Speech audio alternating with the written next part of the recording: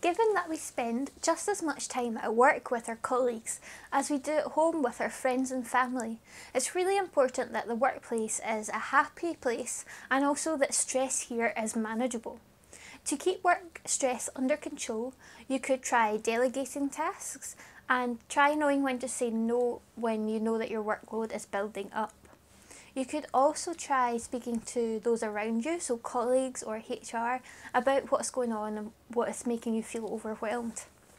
Another tip is just to ensure that you take your lunch breaks and also that you take time for yourself.